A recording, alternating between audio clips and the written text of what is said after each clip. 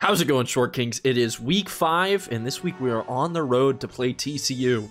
The Horned Frogs have only played an FCS opponent that they beat pretty soundly, while we have struggled to start this season 3-0. Close games in all 3 of the first ones, and against teams apparently they're not going to do too well. Kirk Herbstreit's going to be in our corner for this fight, but I don't know. TCU is an A overall. We can't really count the rest of their stats since they've only played an FCS team, but that A overall and our -8 turnover differential, that's pretty rough. Of course, we have to do our recruiting first, so we'll go ahead and get into this. And right off the bat, we got to get rid of Patrick Smith, the corner, Kyle Jackson, the fullback. The Pac-12's eating up all my Short Kings, and we will try and pick some guys up. I want to go low lock from the get-go here. Man, apparently I took some guys off, but we're gonna have to just take whatever we can get. Joe McAfee, why is Joe McAfee not on our board? Same thing with Sterling Rivera. There's still a few guys that haven't been scouted, so Alex Daniels will throw onto the board just because he's pretty solid, and then I think we will go back and use that low lock cheese to pick up whatever we can. And Sterling is probably the best choice there. With our 1,000 points that we can put in, let's go ahead and scout Alex Daniels right away. He goes down a little bit, but it's pretty dang solid. Maybe not the fastest player, but a good running back nonetheless. Man, a lot of these guys I don't think we're going to be able to get. Stan Williams isn't going to come hang out with us. 98% locked, and we're 2,000 points behind. The board is full of these guys. Marvin Schmidt, we're losing 285 a week. He's 86% locked, and we're 3,100 points back.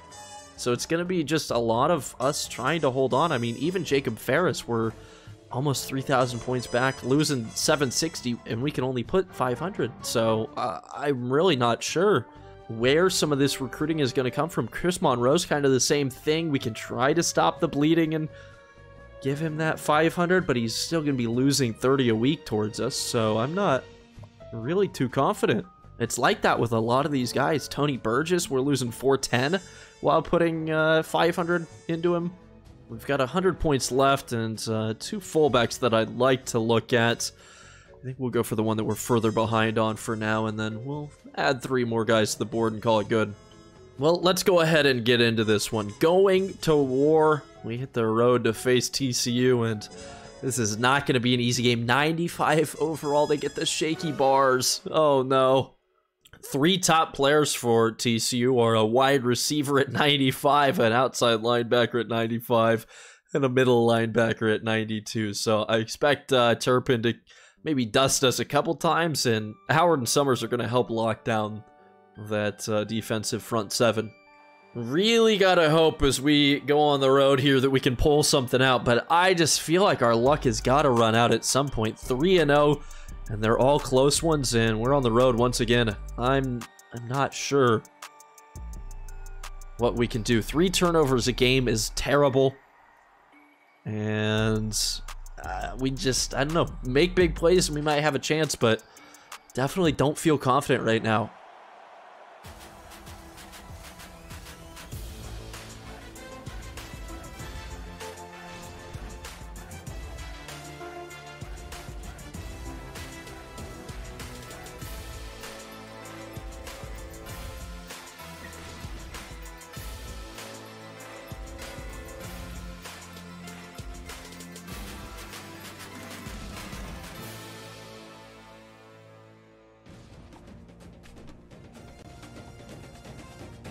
Welcome to Amon G. Carter Stadium here in Fort Worth. Not a whole lot of blue in the stands today as the Horned Frogs are looking to make a good impression here in their second game of the season. We're going to go with tails here, and we will win the toss, so we get a kickoff to start this game, which is fantastic in my opinion.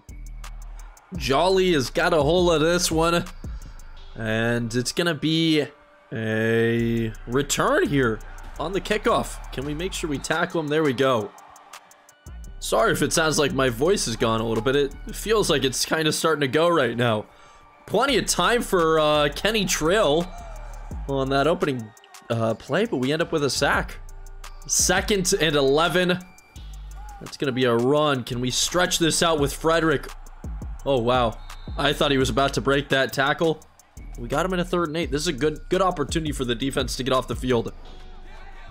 On 3rd down, they will drop back to pass. I see out routes. That was way... Oh, that was terrible coverage from me. Broken tackles. It's up to Holland now. He gets pushed in the back. There's no flag on the play. So the Horned Frogs are going to go 68 yards for a 1st and goal. If you're going to try to tell me that Gabe Holland wasn't shoved in the back, I don't know what to tell you. You've lost your damn mind. Plenty of time for Kenny Trill. He's going to slide down there inside the 5.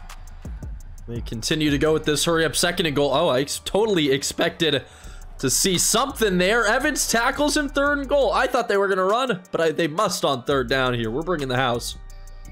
Actually, with what they're showing, we just have to watch for the scramble, and we hit him. 4th and goal. Wow, I was lucky to get there in time. They're going to show a field goal formation. We're going to be in the safe zone just to be safe. That was stupid. They will kick the field goal. They're going to be up 3-0, and honestly, I think we're fine with the way that one works. Gene Nunez will be back deep to return this one from about 5 deep in the end zone. See if we can get to the edge. Nunez makes one man miss. Probably should have taken the touchback, though. And that means that it's time for Richie Kirk to come out and start this drive. Got to remember, not the greatest passer. But he shouldn't be able to find Gene Nunez. Gene! Oh, it's got to be scary for the defense, and you see old Gene getting free like that. So on 2nd and 11, it's time to go to the air again. A little play action. Risky throw, and it's an interception. Oh, we needed to limit the turnovers in this game, and that's a terrible way to start. 1st and 10, they're going to put this one on the ground. I got pancaked. Is this going to be a 1-play touchdown? Oh, thank goodness we get the tackle there. Still 1st and 10. We're most likely just going to get obliterated if they decide to run the ball. We have 0 run-stopping potential on this team. We do look decent here. And in the backcourt of the end zone, Zach Casey drops a pick. Cannot have dropped interceptions.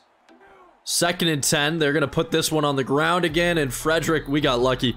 He ran into the lineman there. Big 3rd and 10 here. They're going to go with a draw, and Frederick gets the tackle, stands him up. 4th and 7, we'll hold him to another field goal attempt here. Ooh, we came close to blocking that one, if I'm being honest, but... Another 3 points for TCU as North Carolina, number 4, is up on number 1, Clemson. Big game there. Tried to give it to Talib on 1st down. He does pick up a little bit of a block, but too slow to really get to the corner. And it brings up 2nd and 8. We get Irby in, but we're going to go to the air here. See if Richie can atone for his mistakes on the last drive. He does find Kevin McMillan for 6 yards.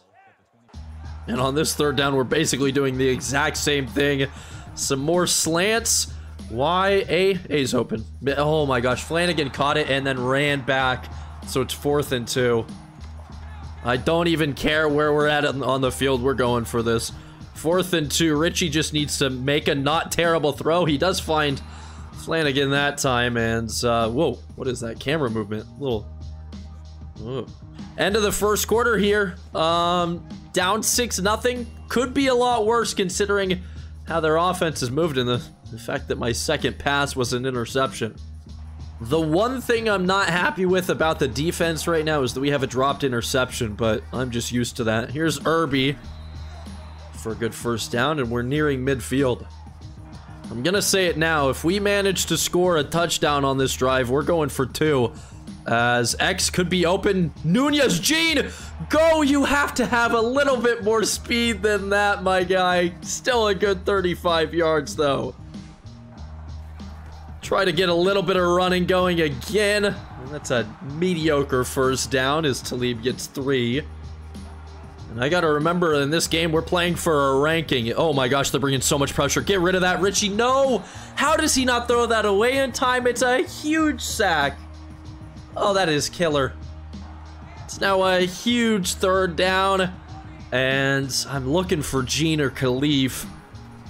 I don't like either. Might be right. Bumper. Oh my, what a terrible throw. We give Summers his second interception of the game. So inaccurate when it mattered most there. Well, they'll be passing again. Quarterback actually scrambled. I don't know how he got past that first guy, but Kenny Trill only gets 3 yards. 2nd and 7. They go with a screen. Literally nobody on my defense can get off the block. We see one broken tackle, another broken tackle, and we finally bring Kyle Hicks down. This man's fucking unstoppable. Try a blitz because we know that they're likely going to run. No, but it works out for us. He had to throw that one away quick. They only get 2 yards. 5 wide. Horned Frogs going to try to come at me, and we get the sack.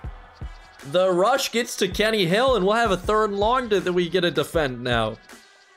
We are only going to rush 3 here on 3rd and 17. They go with a screen, and they'll lose a couple of yards on that, so the defense holds, and we just need the offense to find some way to get points on the board. Who knows? I feel like I'm always asking for it, but maybe Gene can continue to be this team's savior. Does he have the corner? I don't know if he has the speed to get there. Running all the way across the edge of the field, picking up blocks downfield. Gene Nunez on the punt return.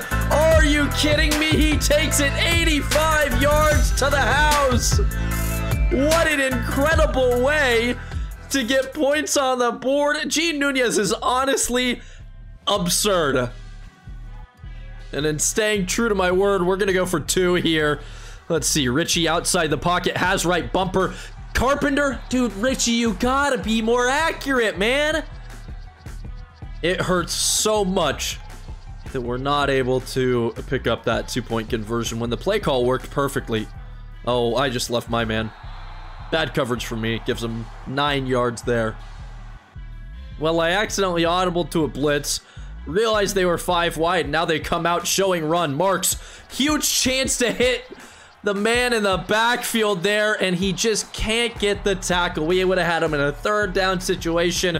Instead, it's another first for the Horned Frogs. 2nd and 8. I'm expecting them to do a lot of passing here, and we will take stuff like that. 3rd and 5. This is a big 3rd down here. Remember, we do get the ball to start the 3rd quarter, and they're going to go with the screen. Can Marks get there? Oh, we didn't have to. So in a game that's been pretty tight, we got to be careful of the pressure here. Oh my gosh, Richie. He's going to give me a heart attack. Have you ever seen one man be so inconsistent? We're just going to play patience there and throw it over the head of Khalif James. 3rd and 10. Oh man. I've done just about everything I can to try and prevent problems. There's Gene for the 1st down, though. Oh, my goodness. Thank you, Gene, for doing something. They're going to bring pressure. Let's get outside the pocket. Find Gene again. And, dude, Gene Nunez for Heisman, please. 2nd and 10. Not bringing a whole lot of pressure. A is there. Carpenter has it across midfield. Even a field goal would be big right now. Not really bringing too much pressure, but I'm going to get Richie outside the pocket. Man misses on the dive. Let's just take the yards. I took a second to look downfield there, and I didn't see anything I liked. We got to remember that we don't have the greatest kicking team in the nation, but we might... No, that's a pick. Bruh. My goodness, dude. I cannot stop throwing picks with Richie. 39 seconds. I absolutely... expect... Oh, I thought I could have got there for the user. I absolutely expect them to go for points here, though. Okay. 3rd and 6. They're not going to take a timeout. If we can get this to halftime without giving up points, I'm fine with it. On 3rd down, they go to the air. My coverage isn't great. We knock Hicks out of bounds. It's 4th and 1. They're going to have to punt to Gene here. This could be interesting. Well, these cowards don't want to punt it to Gene. They're going to go for it, so whatever they want to do, I'm fine with it. They're going to throw the Hail Mary. Please don't give up points. Ball thankfully hits the turf. And we'll go into the locker rooms here at halftime, tied up at 6 apiece. They have a pair of field goals. We have a touchdown with a failed 2-point conversion. We also have 3 turnovers. So this is our game to really lose at this point. The way that we've been playing. Maybe we can figure something out, but it's up to Richie Kirk here in the half break to put his head back on his shoulders. Some of the best news is that they do have to kick off to us. So, again, we're going to be bringing this one out with Gene. He's already shown what he's capable of today. Oh, can he get to the corner there? Men missing tackles. And at least he gets to the 35. One more miss there, and he might have been off to the races. We'll try a draw on first down. They don't typically work that well for me, and it doesn't work that well either there. And now, just like pretty much every other drive, it feels like, we're going to be fighting for the first down, but Khalif has it. Good little route running there. I really am going to mix in as many draws as I can. This time it's a mid-draw to Irby. Dude, he is so slow to get going sometimes. I don't get that. 2nd and 9. Again, we'll get outside the pocket. We've got Khalif. Thank goodness Khalif makes that catch. That another just bad throw from Richie. They're thankfully not bringing a ton of pressure, as we'll find McMillan quickly there for another 6. The size difference of our lines is honestly so staggering to me. Their guys are giants compared to ours. Talib, okay, finally getting a little bit of blocking. Gets across the 25 on that 14-yard carry. Try the draw to Irby again. Dude, where is his speed? He does manage to sneak through, but there's something wrong with my game here. 1 of 3 so far on 3rd downs. Richie outside the pocket. I'm not seeing anything. We're going to try to scramble for it. We got most of it. It's 4th and 1. And I think we're going to go for this. Big 4th down here. Again, they're not bringing too much pressure. McMillan holds on to that one inside the 10. What a big clutch play that time. 2nd and goal, kind of as far out as I feel comfortable passing. Looks like they're gonna bring pressure, and they will. Irby is wide open for the touchdown, though. Ooh, they should not have brought that pressure so close to the end zone. To me, this game is feeling a lot like the Kansas State game, in which they were absolutely dominant running the ball, but they've been put in a position where they feel like they have to pass. And while I won't go so far as to say that we're a good team at stopping the pass, I will say that we're better at stopping the pass than the run. A little case in point here, as their blocking is just so good. I think this team is destined to, not be good at stopping the run. They go with another screen. Fool me twice, am I right? They only get 4 yards that time, thankfully. They don't do it a 3rd time, would they? It would be too rude. No, they're gonna go with the jet sweep again. Thankfully, we'll eat it up, and it's 3rd and long for the Horned Frogs here. I think they're kind of seeing the formations that we're in, and maybe getting a little bit... Oh my gosh. Where was the coverage on Taj Williams there? Just like that, we are all tied up, and I don't know how I feel right now. Good blocking again for Gene, allows another good return. We need the offense to get points, though, and I think a touchdown it has to be. We'll try the read option on 1st down. Again, trying to get rushing yards. Richie, taking a hit in the backfield, though. Kind of looking for Khalif James on this one on the little curl. Holds on to it through the contact, and it's 3rd and 1. We're going to let this go into the 4th quarter here. And as the clock hits triple zeros on this 3rd quarter of play, we are all tied up at 13. Hopefully we can move the ball and get some early points on the board here. Clutch skill activated for the Horned Frogs is bad news for me. Again, not bringing too much pressure.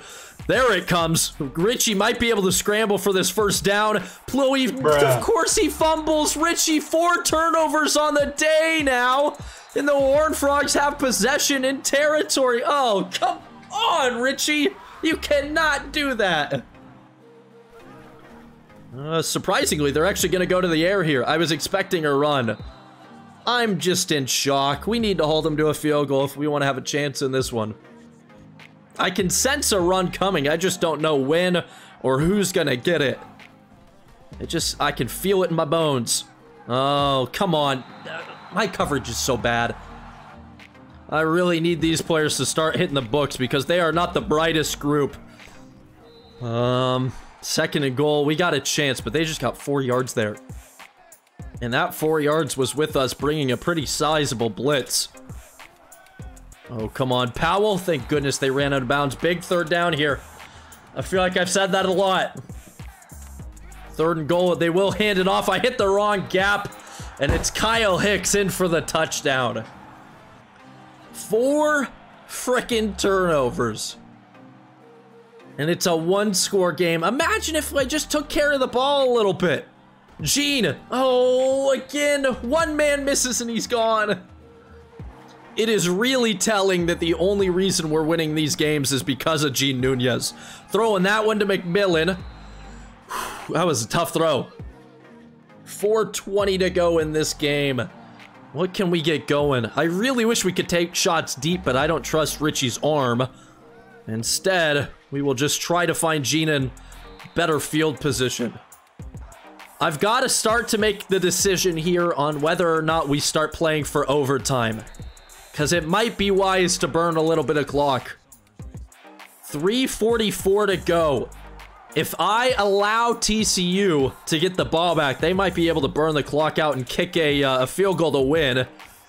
But we are moving the ball pretty quick here. We're gonna burn the clock. 3 minutes to go now, trying to get a little bit of running, and Talib's got absolutely nothing doing there.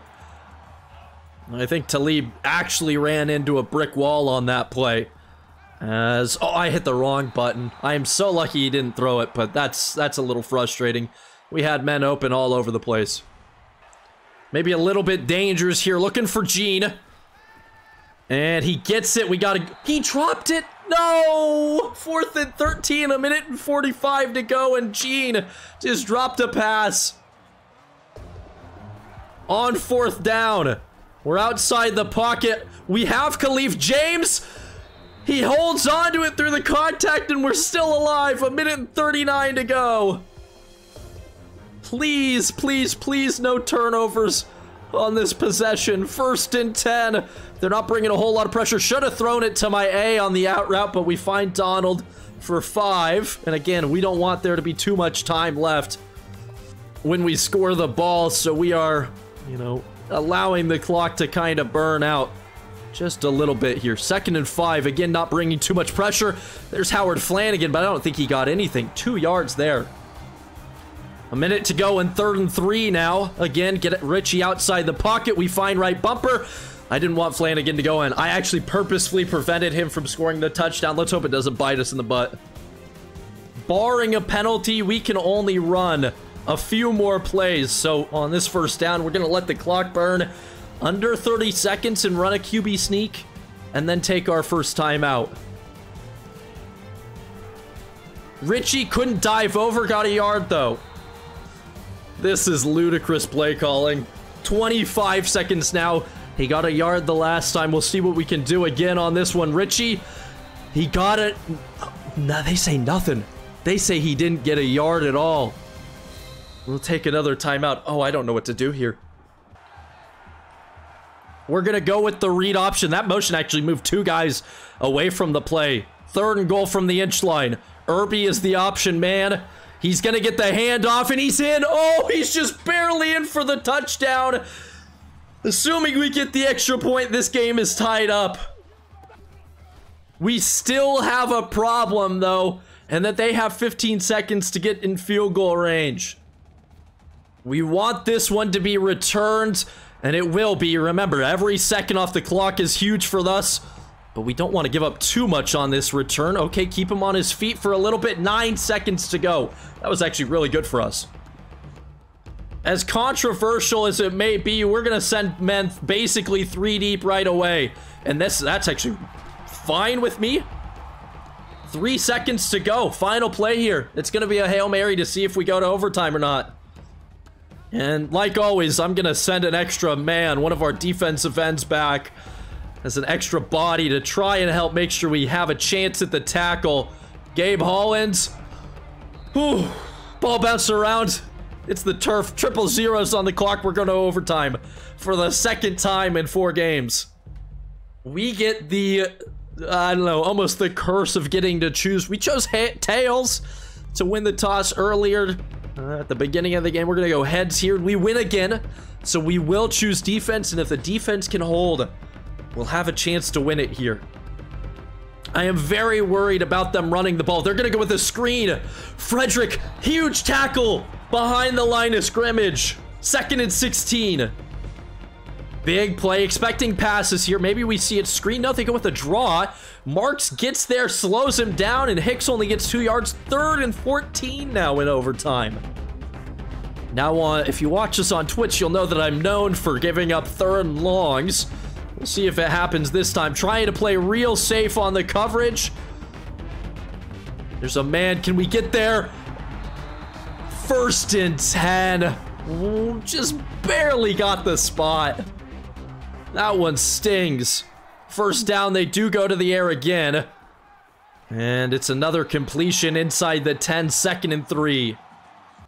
They're 5 wide, and we're going to bring a blitz here. Ooh, I had to back off there. Make sure that they can't do too much. 1st and goal. 5 wide here for Kenny Trill. I knew that the draw was coming, but we can't do anything. He gets the stiff arm cheese into the end zone for the touchdown. And to think we had them in a 3rd and long as they get the extra point, and that means our offense has to do the job twice in a row. Alternatively, we could go for 2 at some point here in overtime. I want to try to avoid it, though. Richie getting a good 6 yards on the ground off the read option early. 2nd and 4. They're going to bring, actually, not a whole lot of pressure. I got to get rid of it, though. Oh, lucky it's not an intentional grounding. 3rd and 4. They do bring pressure here, which could leave Irby. And Richie makes a terrible throw. Wide open, Donald Irby. It kills me that it comes down to this. 4th and 4. They're bringing a lot of pressure. Please, Gene. Please, Gene. Can't come down with it, and that's the game. Richie Kirk is the least clutch of anybody on this team.